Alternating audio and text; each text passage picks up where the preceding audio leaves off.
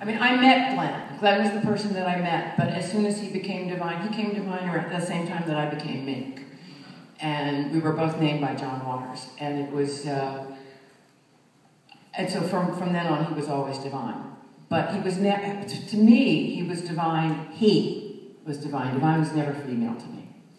So, but I think one of my favorite moments was we had been out of touch for a long time. While Divine was doing his music, had his music career, he was in Europe, he was all over the place, and we lost touch.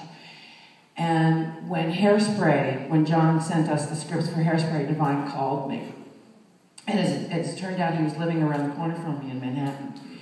And we got together, it was the first time we'd seen each other in a couple of years, and it was just to see him again and to reconnect with him and to be so happy that we were going to be working together again. Was just a wonderful, wonderful thing. I mean, I always loved working with him. He was a wonderful person to work with.